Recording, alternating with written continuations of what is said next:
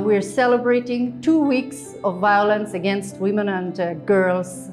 For Austria, this is an important topic that is enshrined in our constitution, and so it is for our partner country, Uganda.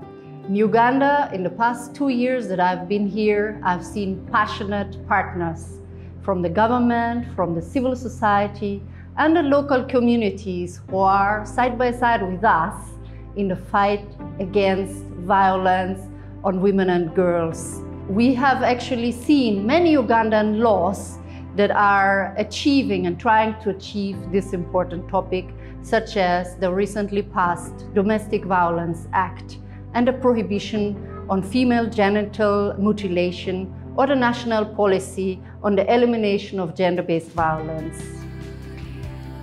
But we have to do more.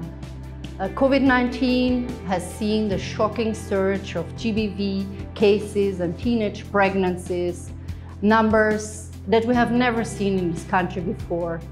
We, as Austria, have therefore assisted Ugandan partners from the government and the civil society to help the victims of SGBV in Uganda. Let us join hands 16 days on the Violence Against Women campaign.